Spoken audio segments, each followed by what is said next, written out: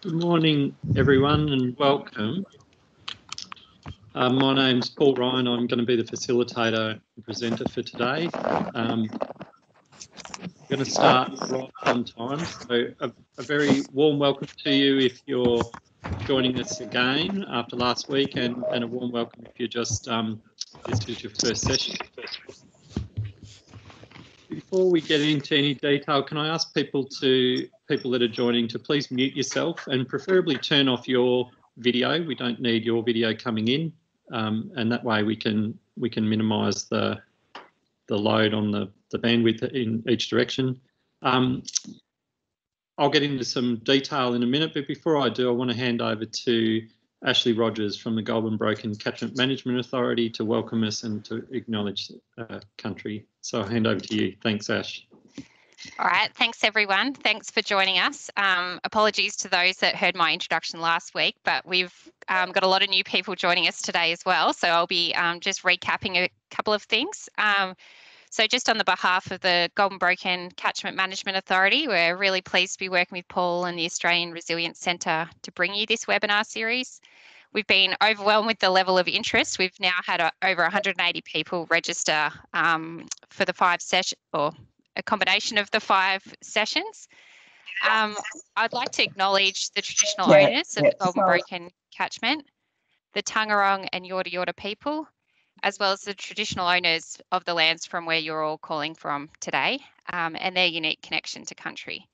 I'd also like to acknowledge the Victorian Government's Our Catchments, Our Communities program and the Goulburn Broken CMA for sponsoring this webinar series. You may be wondering, why is the Goulburn Broken CMA interested in resilience? We've been actually working with resilience principles and thinking to guide our strategic planning and approach to natural resource management since 2005. We'll be talking more about it in the final session, but to give you a little bit of a brief overview, we're currently renewing the Goulburn Broken Regional Catchment Strategy. This 6-year strategy guides actions to improve and protect the catchment's natural resources, that's the land, biodiversity and community water resources. And looking after these precious resources underpins the social, cultural, economic well-being of the diverse people and communities that make up the catchment. So resilience thinking underpins this strategy.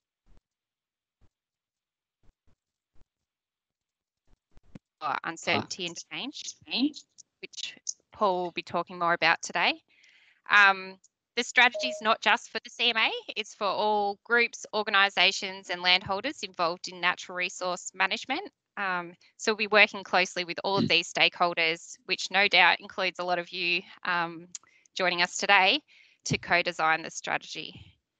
We're also really strongly support building the capacity of individuals, groups and organisations within the catchment and more broadly Victoria and nationally. We've got people from all over the country joining this webinar series to build their skills and apply resilience in their own work. So that's another reason why we're hosting this webinar series and have made it available to everyone. So that's all from me for now, but thanks again for participating, and I'll hand back over to you, Paul. Thanks, Ash. So this is one of the second in a series of 5 webinars on resilience. And last week we started with a pretty general kind of discussion overview about some definitions of resilience. And we talked about psychological resilience, personal resilience, community resilience, disaster resilience. But the area that we really want to focus on, and the area that the Goulburn Broken Catchment Management Authority have been using, the concept they've been using is this idea of social ecological system resilience. It's a bit of jargon, social ecological system resilience. What it really means is about the connection between people and place. And that's where we're going to focus in today. We're going to dig into that, and we're going to get right to the sort of core of the key resilience thinking and management kind of ideas that come together to help us think about this. Before we do that, a little bit of housekeeping. The same caveats apply as last week. I'm coming to you live from the shed in COVID lockdown. We've got 4 kids inside homeschooling, so I'm out in the man cave. We might get a bit of background noise. The rubbish truck's due at any time, so we'll just keep that. We'll in mind. We'll do what we need to do if that happens. Last week we had some technology issues about video, so we've switched our approach. So hopefully that will deal with most of those issues in terms of the video. The chat issue, so a number of people couldn't, about 20% of people couldn't use the chat function, and we don't know why that is. Aaron Finlay at the Goulburn Broken Catchment Management Authority, the IT manager there, has worked hard on that all week to try and resolve that, and we haven't been able to resolve that, so we really apologise. He's contacted Microsoft to query why that would be, and we hopefully will get a response soon about that. If this week you can't use the chat and you want to ask a question, there's a few options. One is you can interject. You put your audio on, put your microphone on and interject if you need to do that, if you really feel you need to do that. If you can wait till it's an appropriate time, there will be a little question time towards the end. You could also email it to Ashley. You've all got her email address, so if you need to, you could email a question to her. You can also just email questions after if you'd like more detail or anything like that. Not either myself or Ash are happy to help out. We did a little survey last week and we'll do that again, but the feedback was really fantastic and really important for helping to shape the way we want to think about these sessions. And so we're going to do that again, and I'd please just ask you, it only takes a few minutes and it's really important. It's good feedback for us. It helps us to structure the future sessions. What that feedback told us was that the timing and the structure of the session was about right. So we're going to stick with that. Overwhelmingly, about 85 and 90% of people were happy with that kind of structure, the timing and structure. There was some requested content, and I've lumped these together. There's two that are very similar, this idea about engaging with community around resilience and ideas around that, and then about applying resilience at the local community level. And I'll deal with those in a bit more detail, particularly in weeks 4 and 5, and we'll talk about a whole range of tools and different practices that you can use to engage people in thinking about resilience. People mentioned more case studies, and I'll start to weave that in more from this week and build that over the next few weeks. And then finally, there was some queries around measuring resilience, and I'm really only going to touch on that and present some minimal content on measuring resilience. It's quite a complex, specialised area, and we could spend the whole 5 sessions just talking about measuring resilience. What I'd like to do is to just sort of, I guess, point to some things that are available, but if anyone's got really specific questions about it, I'm happy to talk about it offline because it is a more detailed discussion. Okay, so we're going to jump straight into some content, and we talked about this definition of resilience as one of the last things as we worked through last week. And this definition, resilience is the capacity of a system to cope with change and continue to develop in a desired way. I've been doing this for a long time, and I continue to go back to this definition, and I usually start all of my work, all of my sessions, workshops, seminars by using this definition because it actually guides you in what you need to think about and do when you're thinking about resilience work. So we're going to use this as the main structure today, and I'm going to dig into these bits, the words here in different colours, because it actually provides us with the core elements, these core central ideas that are really important for thinking about resilience, practice and management. So the first thing to note, and we touched on this last week, is the idea that resilience is a systems idea. So that's easy to say, but it's a fundamental important building block for thinking about and working with this resilience concept. So what do we mean by a system? If we just think about a landscape, so this is up here in God's own country in the beautiful northeast. Probably should have used the Goulburn Broken given that they're the hosts of this, but I'm a bit parochial now. When we look at a landscape like this, it's easy to kind of see the colours and the pattern, but actually what's laying underneath that, think of it like a fabric, if you like. So when you see a fabric, you might see the colour or the pattern of the fabric, but actually underneath it's the weave, the detail, the interaction, the woven interaction between the social system, the ecological system, the economic system, the cultural system, all of those things that interweave and interlock. The institutions, the laws, all of that sort of, stuff that makes up our world, our society, is all interwoven, interlocked, and it lays over and under these landscapes. So we can think about the resilience of a system, and when we do, we need to think about that underlying fabric, that weaving together, those interdependencies, interlocking dimensions of social, environmental, economic. And so we use the shorthand people and place. The technical kind of framing here is social ecological system, and in that social part of that includes the economic system, the institutional, the laws, the rules, etc., culture, all of those things. So it's shorthand, social ecological system. But we kind of, the word we use when we're communicating with people on the ground and with communities is just people and place.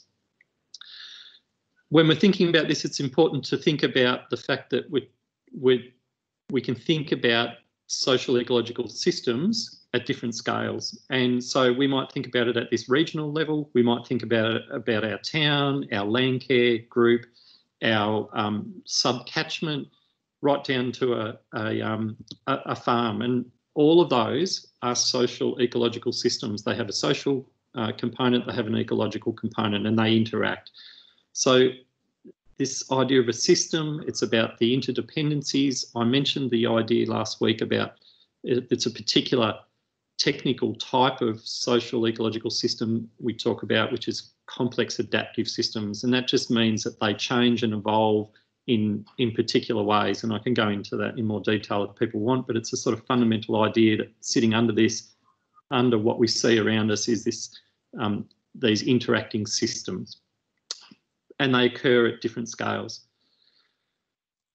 So when we're trying to understand resilience, we need to have one eye on the fact that we're dealing with a system, and it's a social ecological system. And if we go even deeper than that, it's a complex adaptive system. It's got particular dynamics to it. The other important thing to note here when we look at this definition is about change, and understanding change and framing change is really fundamental and important kind of process when thinking about resilience. So change, I think about change using this kind of approach. So we've got two axes here, and on the horizontal axis we've got certainty. So when we think about the future and we think about events that might happen, some of them we can anticipate. They're anticipated events. And, we know, for example, that we're likely to have droughts in the future, we're likely to have bushfires, we're likely to have floods, we're likely to have an economic downturn, we know we'll have price fluctuations, all sorts of things. But some things are much harder to anticipate. They can be unanticipated, or we might not be able to anticipate exactly when or the magnitude of it. So we can think about change from that perspective. And then we can also think about change from the type of impact that it has on the system that we're interested in. And that impact can range from being very destructive, bushfires, global pandemics, through to things that actually create opportunities. And even within those destructive kind of events, there are opportunities, and not all parts of the system will be impacted in the same way. The pandemic has had a massive impact on a whole range of businesses, but other businesses have actually thrived, and there's lots of little examples of that where people have taken opportunities and created new business opportunities in this period of lockdown. At the moment, I just want to raise the point there about that circle, that I think this is where our kind of current view of resilience building is. We're mostly dealing with things that we can anticipate. So we're worried about, being resilient to bushfires or drought, or to, economic down. Things that destroy issues that we care about, or values that we care about.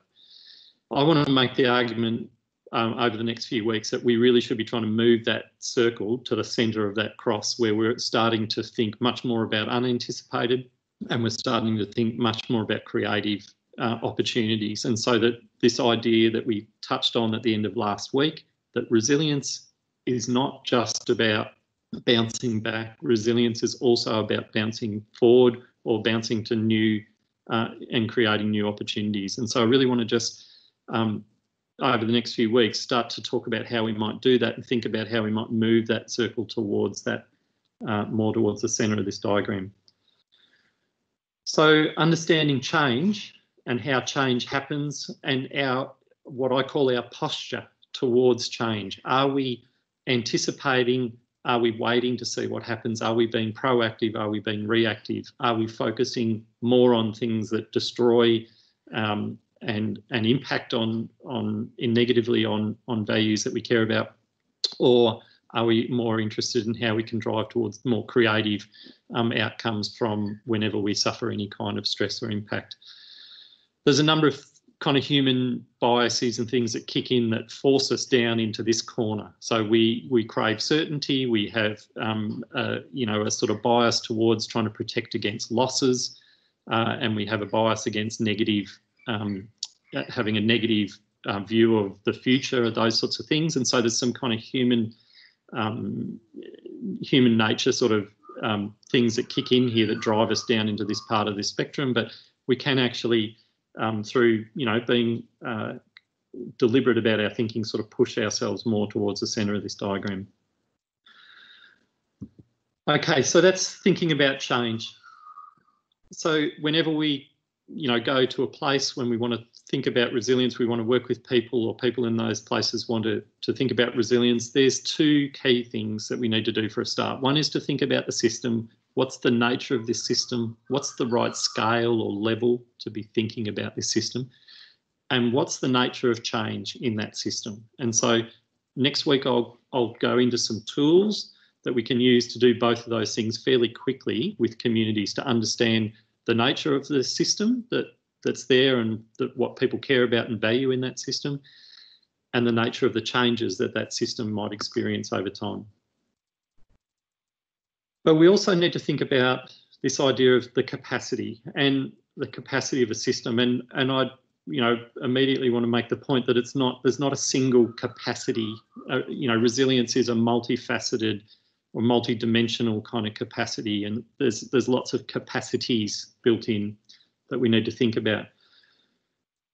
The way I've been trying to think about this, and I'll explain this diagram, this is something that I'm just working on at the moment, and you'll see different versions of this sort of thing around. But on the left-hand side, we have an axis there that talks about stress. So some kind of measure of stress that the community or an individual or a whole system might suffer.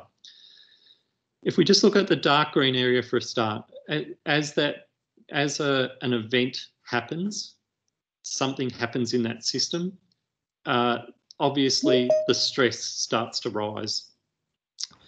And it'll go through a kind of, it'll peak in the middle. There'll be a sort of the peak of the crisis, if you like, and then it'll start to taper off. An important point here is that we never go back to normal. We never go back to where we were. And again, this is reinforcing that point that resilience is not just about bouncing back. The simple fact that you've suffered and experienced this kind of stress to the system means that you're never actually going back to where you were before. And there's evidence now that, in fact, we're kind of sawtoothing up in terms of system stress that we're experiencing. We're never going back to the base level, when people are talking about this sort of new normal type idea. Across the bottom there are a set of capacities that I'd call these kind of critical resilience capacities. And so you need the capacity to anticipate that some event might happen.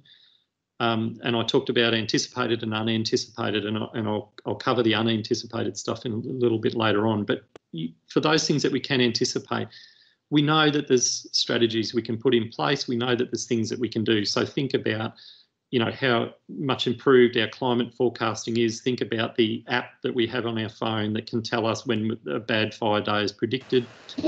think about the improvement in things like, flood warning systems, all of those sort of systems that can help us to understand what could happen and to anticipate it. We then need some capacity to absorb. So we're not going to be able to avoid some of these sort of stresses and impacts that happen to our communities. So we need some capacity to absorb, and that could be sort of in a really simple way, like, the physical capacity to absorb. So maintaining floodplains that allow rivers to flood out, and maintaining wetlands and things like that, provide a free service to us by absorbing that flood impact. But it could also be having cash reserves. So we know that having about 2 to 3 months worth of living expenses tucked away can cushion the blow of any event. And we also know that things like having cash during a crisis, so actual physical cash, is a really useful kind of strategy in a way to be able to absorb some of the direct impacts, because you don't have to worry about the fact that you can't get cash out of the ATM. You can turn that cash, it's a convertible form of capital. You can turn it into food, you can turn it into shelter, you can turn it into labour to help clean up, or whatever it might be. So having some things like that can help you absorb and create the shock absorber for some of these shocks.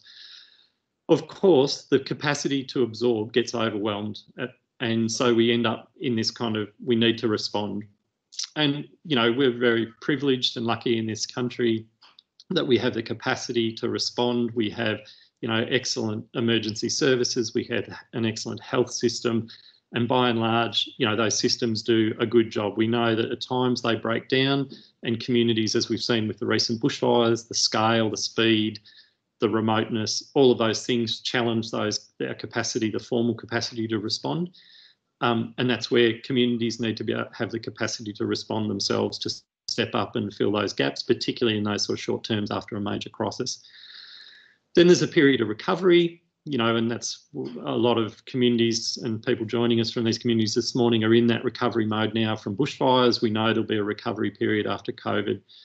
And again, we have systems in place to help us recover, and we have mechanisms that can help us recover. Insurance is one. But we also know that, that recovery requires careful coordination and planning, those sorts of things, and thinking about before the event happens. And that's why these critical resilience capacities, thinking about them, prior to the event is so critical, so that we can plan and be in that recovery mode as soon as possible. And then this last category that I call renew, and that's really about taking stock. It's about learning. It's about reflecting on what's happened. It's about learning about what happened and how you can improve your capacity to anticipate, absorb, respond and recover. But it's also a time to ask questions about what's our strategy going forward. Are we just going to rebuild in the same place? Are we going to try to, plant the same crop on the floodplain and hope for a different outcome next time? Are we going to have, increase our insurance? Are we going to go off and get some, more skills so that we've got a option in terms of off-farm income? Or are we going to think about our whole livelihood and think about whether maybe we should change and do something else?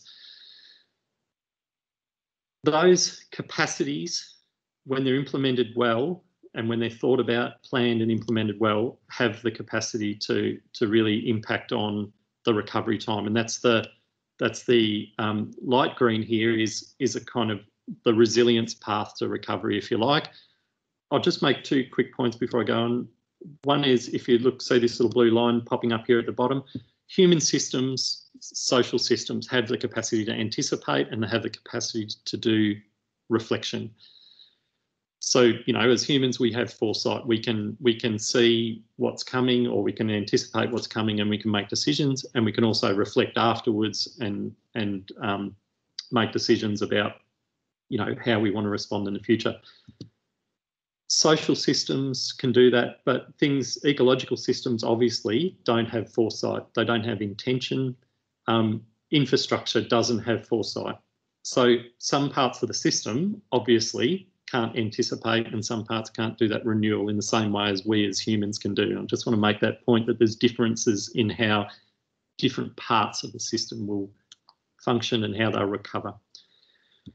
If we do this well, as I mentioned, we lower this curve, and we're all familiar with flattening curves now and what that means, and that's what resilience is trying to do. It's trying to flatten this curve. We can't avoid many of the stresses and impacts that come along and impact on our communities, on us as individuals, on our business, on our region. We simply can't avoid them. We have to be able to build resilience towards them, and if we do that in building these critical resilience capacities, we can sort of flatten this curve.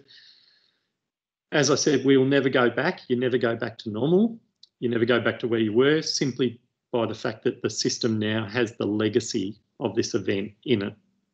But we can shorten the tail, if you like, and reduce that tail of recovery and renewal, and we can hopefully get back to similar levels, but you've always got the legacy, as I say, of that past event. So that's around these resilience capacities. Then the last thing that's important to focus in on in terms of this definition is this idea about coping.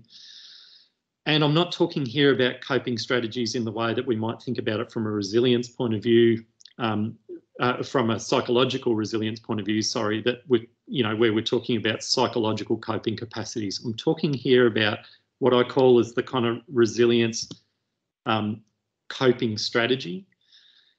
And we think about this in three ways. That one strategy is to try and persist. So you might use those critical capacities that I just talked about, the ability to anticipate, absorb, etc.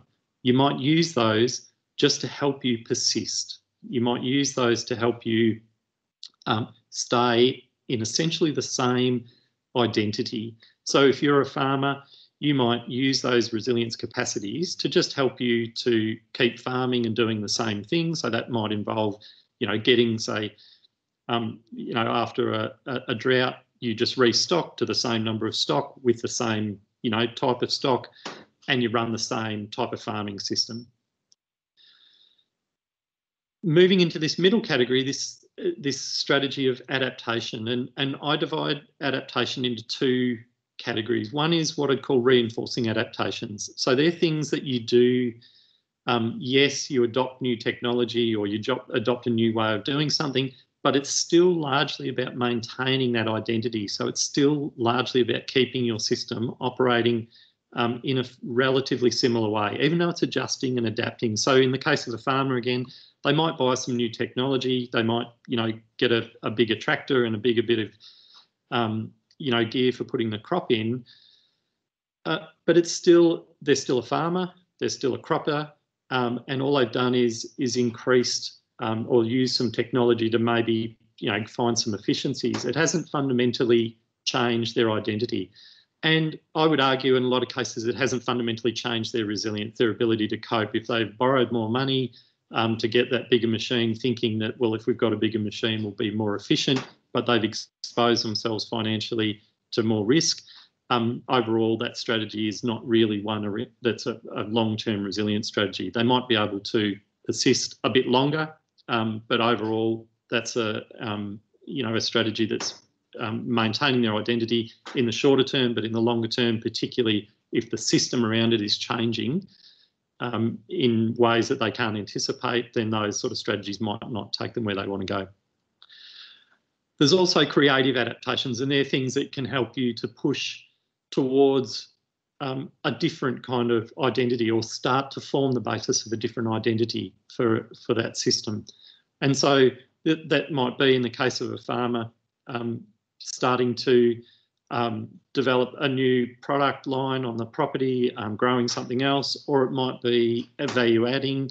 It might be going off farm and getting some new skills that they can bring to add some value to something that they already do.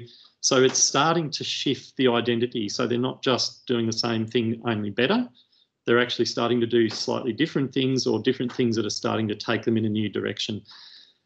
And then, of course, right up the right-hand end of this continuum, you have transformation. And that's where you're doing fundamentally different things. You're developing a new identity and creating a fundamentally new identity for the system. All of these strategies are valid. Sometimes they're valid in the same place at the same time in the same system. You'll have parts of the system that are trying to persist, bits that are adapting, bits that are trying to transform. And you know, it's this mix, if you like, of coping strategies and trying to work out which bits of the system can persist, which bits can adapt to the changes that are happening, and which bits need to transform. That's one of the sort of most challenging parts of this resilience thinking and these sort of core ideas and applying them on ground. So bringing together those, I'll just quickly go through a little quick case study where we applied this kind of thinking.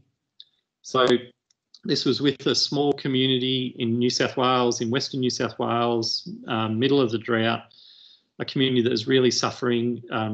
There'd been some major changes in land use, destocking, all sorts of things that had a very severe impact on the town. It had been sort of famous for having a number of shearing teams working out of that town, and those shearing teams all disbanded, and the town had really suffered. A number of businesses had closed in the town, a number of shops had closed, etc.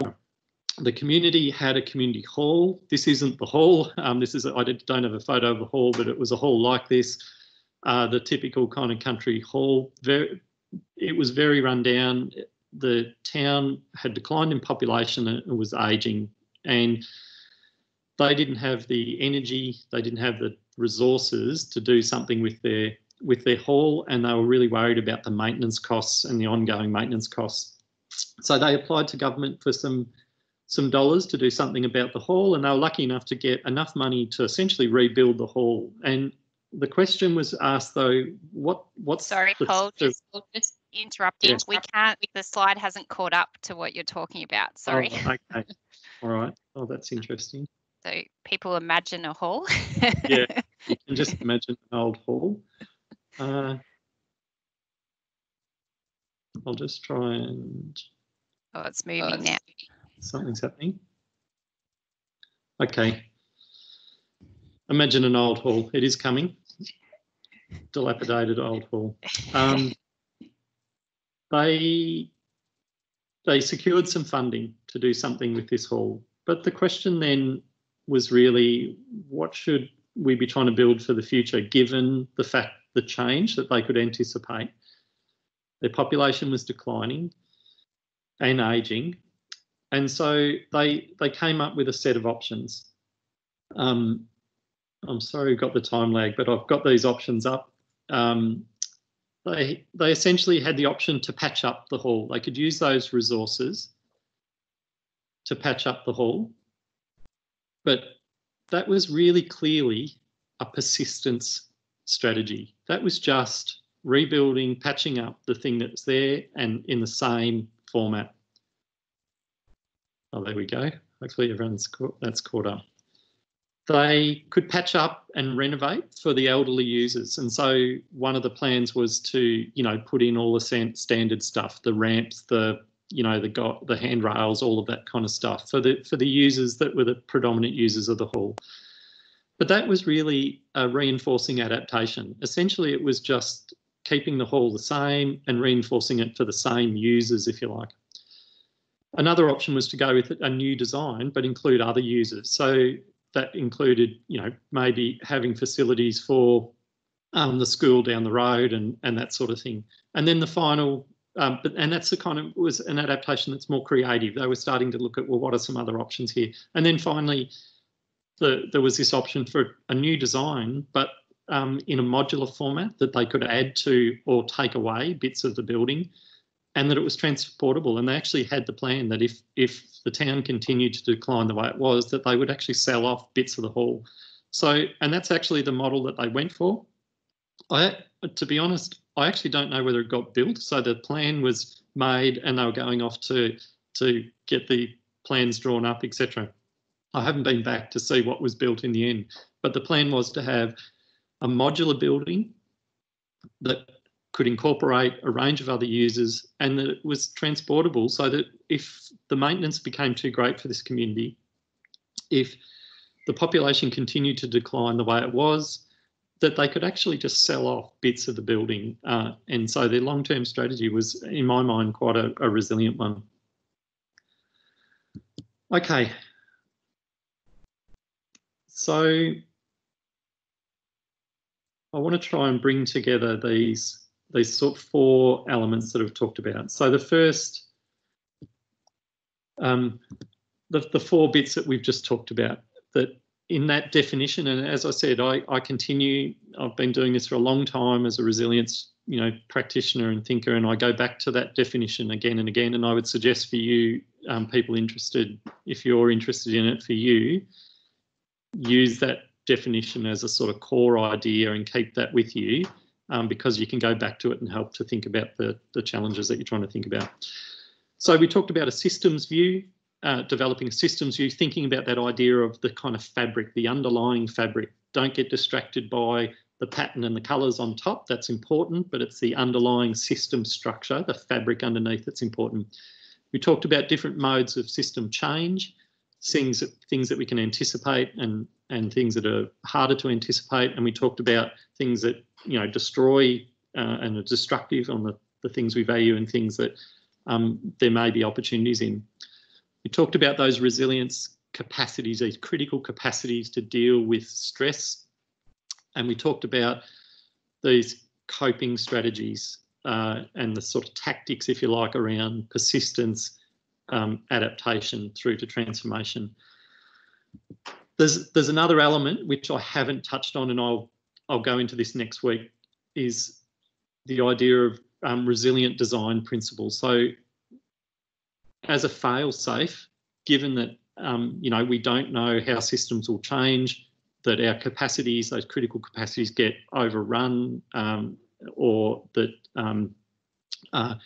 we don't have the right coping strategy, is that we can also use a set of resilient design principles to help us to be like a catch-all, if you like, for our thinking and for our design and for our work, to have a set of principles that these underlying kind of principles that will help to backstop the rest of the things above there. If we can bring all that together, that's resilience thinking, management and practice. And it sounds like a lot. There's a lot there. There's a lot to dig into. But all of those pieces, each of them has tools associated with it, and we have the principles that I'll give to you next week. Bringing that together into a process can help you to think about resilience, can help you to manage resilience, and can help you to put resilience into practice. Okay, that's a lot. I realise I just threw a lot at you, but we've got some time for questions now. As we mentioned before, if you can do it through the chat, you can do that. If you can't do it through the chat, by all means, just yell out, but we'll see how we go. So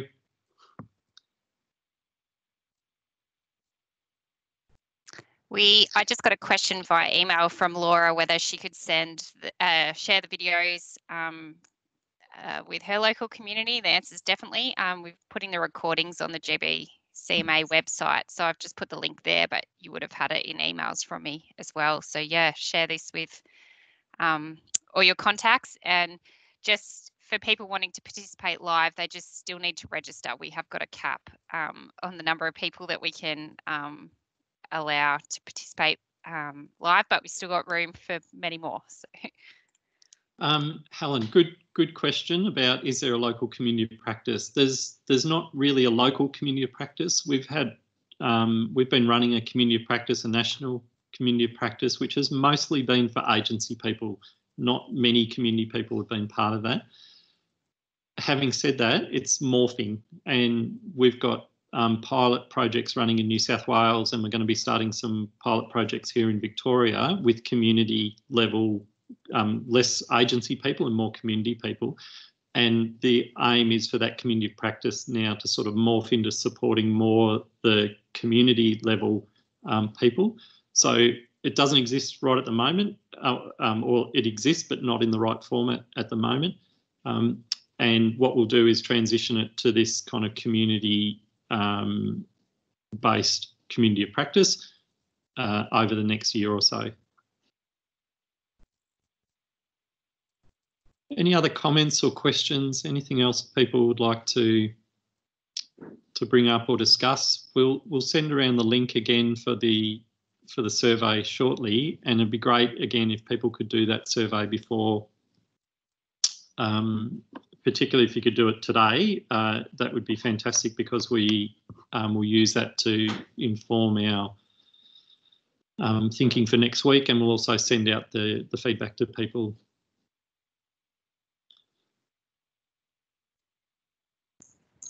Yeah, Alfred, if people have questions for the online, just to unmute yourself if you're not using chat. Yeah, thanks, Aaron. Good question, Alfred, about, or good comment about, the single component of the system is, we can think about it, we can just hone in on one part of the system, but we really need this kind of scenarios to think about the whole system and work with a kind of a more holistic view and think about how social, economic, environmental are interacting. It's very easy to get captured by the event, and I'll talk about that next week a little bit, about the fact that a lot of our thinking gets focused on the event. And one of the points I want to stress, and I'll do this more as we go through over the next few weeks, is we're never dealing with a single event. Every community, every business, every farm, every local community is always dealing with layers of events. There's always the recovery. You're always in recovery from something, and you're always experiencing something new. And so look at, the bushfires and COVID, look at economic downturns, look at, price collapses in some of our industries, look at, trade deals and all sorts of things that create these layers of dynamics, and you're never dealing with just the single event. So I couldn't agree more. The challenge, I think, is to find the right scenario process to use, and it's often challenging, but we can talk about that another time, Alfred. Any other comments or questions from people? You can see the link to the survey there. If you have got, any comments that you want to make, or any particular content that you want to cover or recover, happy to do that in detail. If you put that into the survey, we can cover things in more detail next week. Angus, good question. So there's a massive body of work out there around resilience, and we've been working with, I'm not sure if you were part of the thing last week, but, I've got a background in working with different groups, international groups and organisations that work on this. So, I pull what works out of the theory, but we've also honed our own set of ideas and concepts over the last 15 or so years. So we've done about 800 days of workshops and working with communities, and out of that I've just tried to distill down, so that the stuff I talked about today really is the distillation of that, about, you need to understand systems, and you need to have a system lens. You need to think about how the system changes, and those two things are related, obviously, but they're slightly different. So you need to think about the system, how it works. You need to think about how it changes. You need to think about the capacities you've got to deal with change, to absorb, adapt, etc. And you've got to have a strategy. You've got to have a coping strategy. What's your approach? Are you trying to just persist, adapt, etc.? That, to me, is the distillation of a lot of work, the guts of resilience thinking. If we can get that right, we can go a long way. Really good question, Ash, around from Laura there about, can these models be used in a creative way? It's easy to get caught on the negatives, and it's because we can get caught up in responding to the events, and we have to respond to those, Laura. We absolutely have to respond. We all know and agree on this, that we have to help people recover. We have to help communities that are in trouble. The creative side, I think, is fundamental in helping people to see a different future. And even at the most basic level, the reason that that's important is when you're in that fear mode from an event, the stress mode, whether that's in anticipation or recovery, your brain over, millennia, our brains have developed to do us a favour, which is to shut down creativity. They shut down options.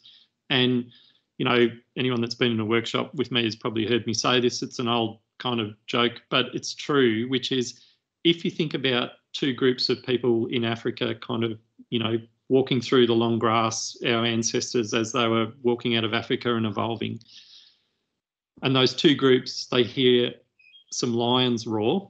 Which group do you think survives? The one that just runs away, or the one that sits down and does the scenario planning process and thinks about all of the options and goes through a kind of, elaborate process? Of course, the quick decision, the fight or flight, is the evolutionary survival mechanism.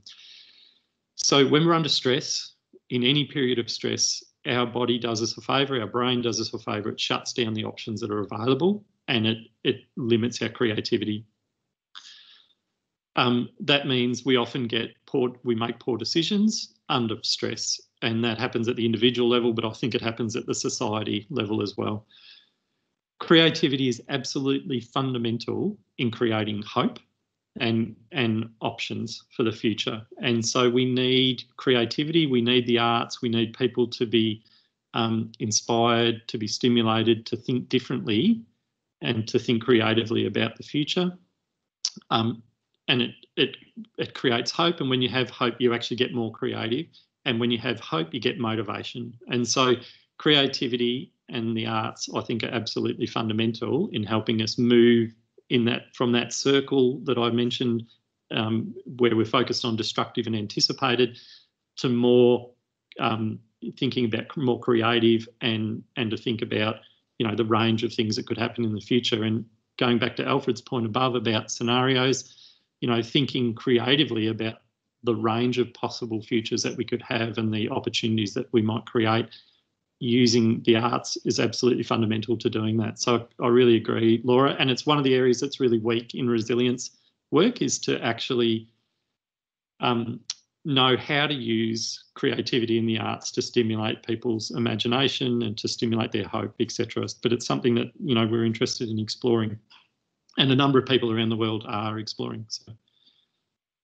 Okay, so I'm conscious we're a little bit over time. We can hang around here for up until about 11 o'clock. So if people want to stay online, and we're happy now for it to be a bit less formal. If you want to jump in, if you've got just a comment or question, if you want to use your audio, that's fine. Just quickly, what will happen next week is we'll focus in on these resilience principles. As I mentioned, they're kind of a backstop and something that can underpin. And I want to touch on some of the tools and things that we use, and we'll go more into that next week. And in week 4, we'll essentially focus on the tools that we use around those 4 blocks of things that I mentioned at the end. The capacity to think about systems, the way systems change, those critical capacities that we use, and our coping strategies. We'll talk about some tools for all of those that we can use. Okay, so I'll hang around here for another few minutes. Otherwise, if you could please do the survey. Thanks for joining us, and hopefully we'll look forward to seeing you next week. Thank you. Hey, Paul. Yeah. Kirsty here. Hey, Kirsty. How are you? Great session. Thanks, mate. I was interested to hear your discussion on that creative aspect of, bouncing forward, I suppose. And I was wondering, has there been any work done on how, whether or not really creative communities already are more resilient?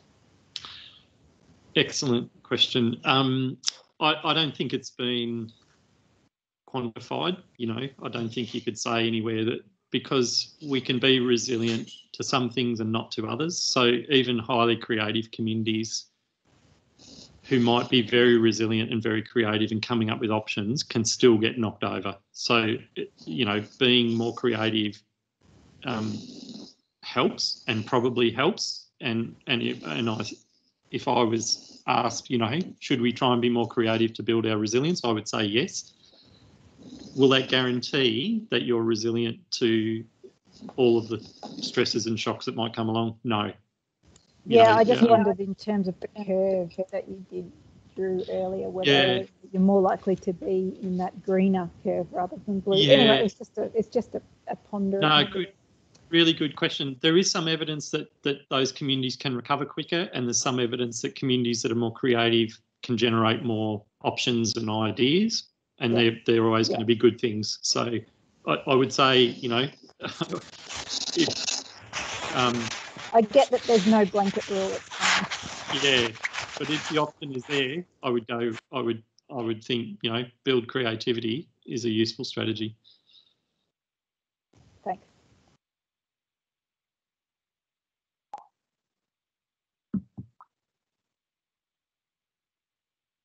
Paul, some people that can't see the chat function at all when they can't use it. So there's a little bit of confusion over your response to Alfred's point. I'll just read out what Alfred said. That might help clear it up. Yeah. So Alfred was, your point was stress testing is like a fire drill, but this is for a single component system, whereas future scenario testing is a multi-component approach. So So, I mean, I hope that was clear enough. What Alfred's point is that we can think about that kind of curve for a single event, but when you're talking about multiple events or multiple dimensions, if you like, of things happening, that you need to use some kind of scenarios sort of process where you bring together and think about how would the system respond to multiple things happening at once, and you know, we've seen that at the moment with the bushfire recovery and COVID, that you know, it's testing our ability to cope with these multiple things. So it's all well and good to think about that curve in relation to one stress, but what do you do when you've got multiple stresses? So yeah, good point. G'day, Rod. So for people that can't read it, Rod McLennan over in Shep, he's got a long history of working in the Golden Broken CMA and working with the Golden Broken CMA. To adapt creatively means breaking the strong psychological nexus between the person and what is or has been owned, what the soul or pocket has invested in. I wonder if it is about making people more psychologically minimalist. What you own ends up owning you. That's very deep, Rod.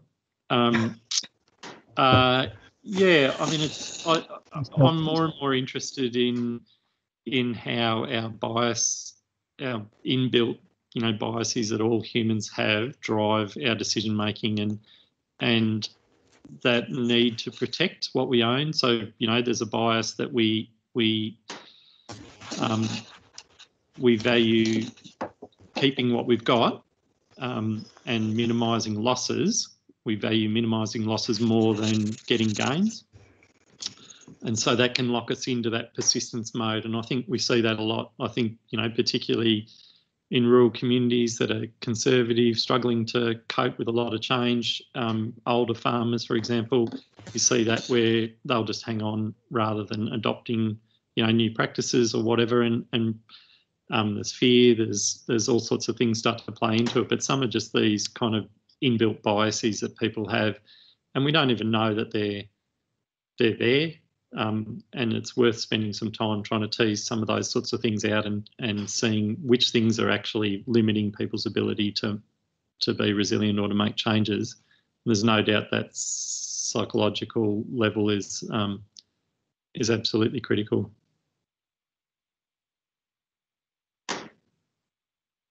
Okay, so I think we're nearly done. Doesn't seem to be many questions. I have one. Oh, Alfred, yeah. Yeah, I had one thing. We had a big futures project here in the region about 10 years ago, maybe 15 years ago, with Yeah. QJ.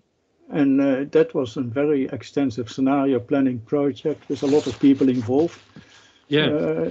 Yeah, well, a lot of people have forgotten about it, but some of those scenarios have actually developed quite realistically. Yes.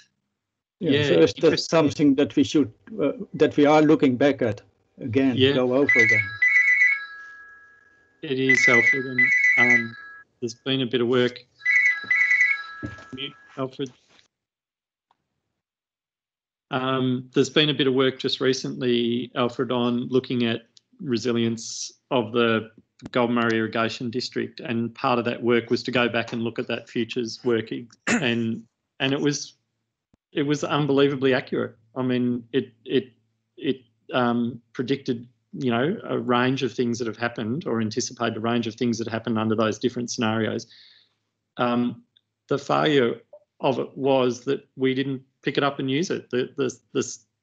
You know, we sort of ignored. We did all the thinking, but we didn't turn it into practice. And for lots of reasons, no, that's not a criticism of the individuals or anyone involved, but we kind of just moved on too quickly rather than really learning the lessons from that extensive piece of work. So we've been looking at that in detail and saying, why didn't this result in the change that was needed? And there's some really interesting things about the institutions and governments and society, the way we moved on quickly from that, when we could have really learnt from that, and we wouldn't be suffering some of the challenges that we're suffering now if we'd actually put in place a number of the recommendations of that work. It's a good lesson. Yeah. Okay. Any other comments or questions just before we wrap up?